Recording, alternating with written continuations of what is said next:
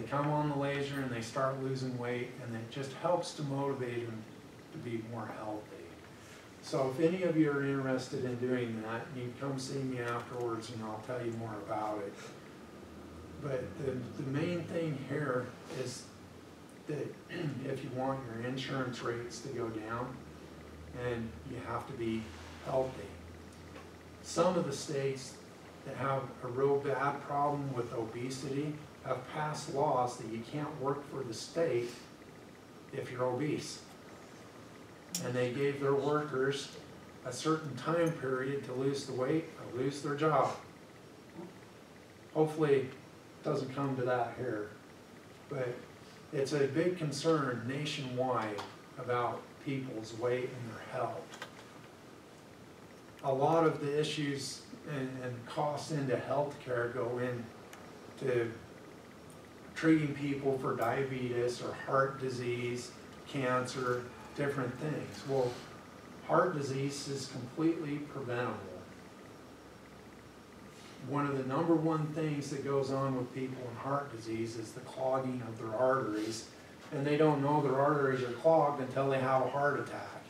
And then they go to the hospital, having a heart attack, and the next thing you know, they're having a quadruple bypass surgery.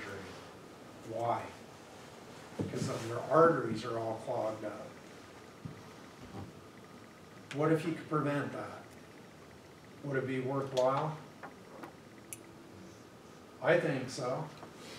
Well, I found that there are things that people can do to completely prevent these things. Heart disease is preventable when it comes to clogging of your arteries. How many people, you go to the doctor and they say, well, you have high cholesterol or you have high blood pressure. What if those things could be fixed without going on a drug? How many people would be interested in that? Because it is out there and it is possible. When we were at the fair last year, we had a booth and we had a little machine, and it's called a digital pulse analyzer. And we put it on your finger, and there was a little printout that would come out and it would show your heart wave and different things. Well, this digital pulse analyzer was developed for the medical community to detect heart disease early on. Most doctors out there don't even know it exists. And we put people on there, they come into our booth and we'd show them what was going on with their heart, and we talked to them about the clogging of the arteries, because that was the number one thing that it would show. And then I'd tell them how to use different supplements, and within a couple of months they'd come back in and we'd retest them on the machine and it'd be completely cleared and their heart would be normal. So there's things that you can do to stay healthy, whether it's go on supplements to help with things or exercise, but usually a combination of all of these things will help people stay healthy. And the more healthy you are, the lower your insurance is. It's the way the trend is going is that if you're overweight, you're going to pay a lot higher premium on your health insurance, because insurance companies are going to have to spend a lot more money on you later on, because you're going to be going into the doctor because you have heart disease or you're diabetic. So they're trying to move and shift things so that people are going to start holding themselves more accountable for their health and staying healthy. I'm not saying it's the right way to do it, but that's the way the industry is going on. With Obamacare, they're all about people being more healthy. And sometimes you can't get treatment because you could have prevented it. A lot of people that get on Medicare when they're older are finding that they don't have the same benefits they did 8 years ago. It doesn't cover as many things. And, you know, insurance in general, premiums have gone up, your amount you have to pay out before they cover has gone up, your deductibles go up. But for groups to get better coverage and better rate, they have to have people that are healthy with less health issues, and then those rates go down. So nationwide, it's become a problem with people's health, and the biggest thing is people are overweight. So if you guys are interested in getting on a plan that's going to help you get your weight down and help get healthy, I suggest you come see me or somebody like me that deals with these things specifically.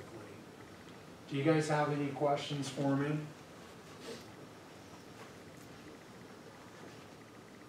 No questions? What's your take on degenerative disc issues? All right, so how many of you know what degenerative disc issue is? I know you do because you're asking the question. So what happens is, as you get older, your disc that goes between the vertebrae starts to break down and it starts to shrink. And they call this degenerative disc disease. Well, the number one cause for degenerative disc disease is obesity, people being overweight.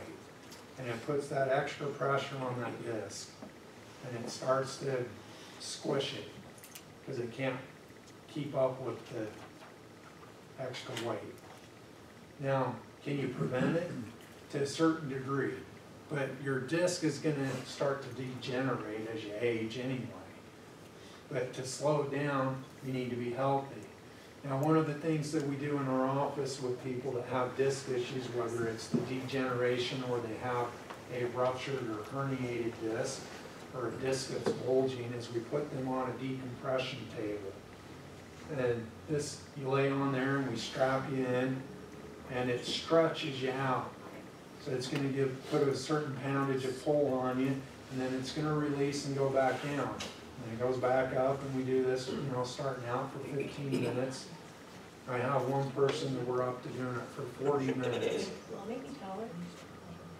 A little bit. We always joke with people because, you go back to the medieval times, and they had all their torture, and they had them on this table, and they stretch you out and pull you. Well, this is essentially what this table does. But it just doesn't go that extreme. So you have to pay for the torture. Yeah, you have to pay for the torture. But what it does is it pumps that disc by pulling the vertebrae apart and letting them come back down. As it starts to pump the disc and it starts to pull those fluids and material back into where it's supposed to be. By doing that, it takes the pressure off the nerves that are coming out right there. And so you have less issues. And this is not, you can't come in one time and expect it to be fixed. When you have a disc issue like that, it could be months before it's fixed. Does that answer your question? Yeah, I must have a fat head because I got a disc in my neck, so I must have a fat head problem. Well, so there's certain locations that are more prone for issues with disc, and it's usually your low back around the lower lumbar. And then the other is around C4, which is right in the middle of your neck. And so if you look at your spine and the way it's supposed to curve on your neck, that C4 is right at the apex of the curve. And so when your head's forward, it puts a lot more pressure there, which is another thing that they talk a lot about now is forward head posture. So if you watch people and you look to see if their head's over their shoulders. Your ear right here should be over your shoulder. So you look around and you watch people, and chiropractors are always looking at this.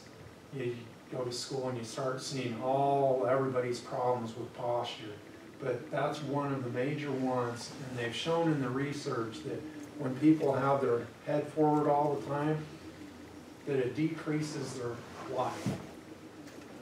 And pretty soon they're over like this, and they can't keep upright.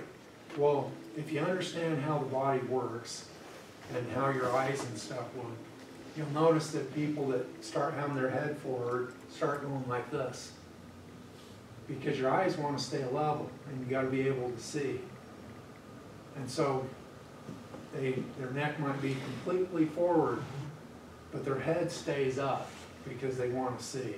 This causes a lot of issues with the rest of the body. When you start getting that type of posture, you start having heart issues, you start having digestive issues, There's a lot of things that go with that. And so part of that is preventing it. There's another condition, they call it military neck. And that's because the neck, instead of having a curve, is completely straight. There's no curve to it at all. And it should have that curve. And that causes issues. You know, there's a lot of things that can cause issues. But one of the things that you can do to prevent those is get adjusted. How many of you have ever jammed your finger? Pretty painful?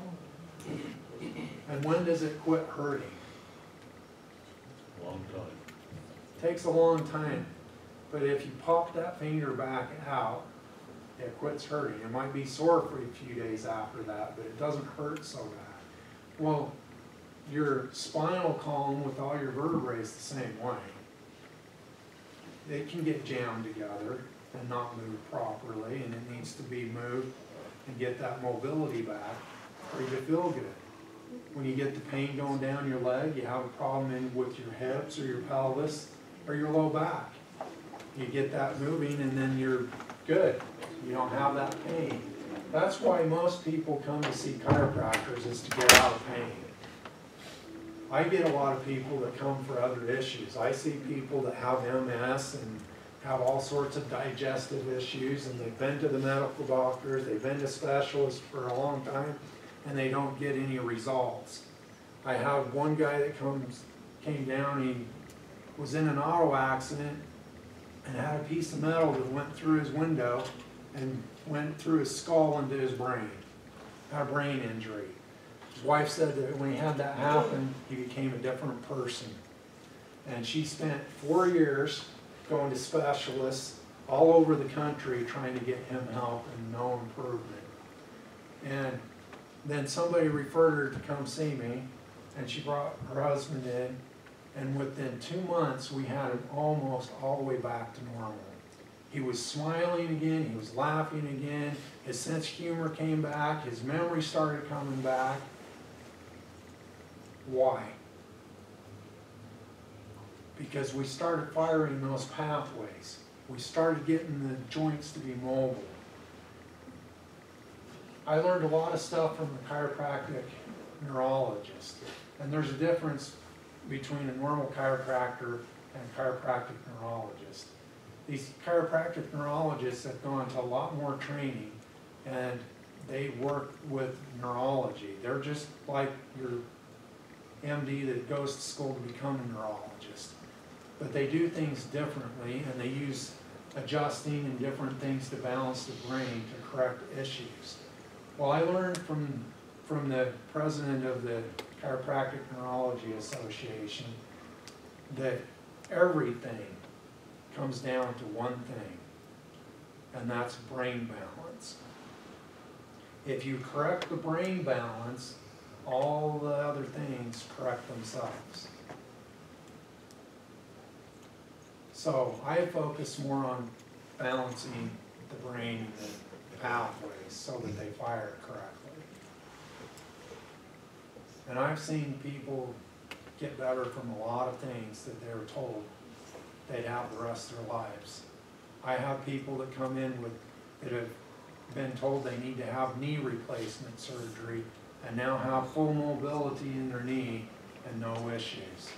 Now, do they have to come in from time to time and have their knee adjusted? Yes. But they're not spending thousands of dollars on pain medications and surgery, and they have a better lifestyle. It can be that way whether it's carpal tunnel or whatever it is. When you're mobile and can do the things that you want to do, you're happier. My job is to help you get there. I do a lot of different things to help people get there. You know, I get people that want to play golf. I have a guy that come in, he had hydrocephalus. Hydrocephalus is water on the brain, and it caused a lot of damage, and he had a stroke from it. And so part of his body doesn't work right. So we started doing the same type of things with him. And when he came to see me, his posture, I'm not kidding, he would stand out like this, and he was like this.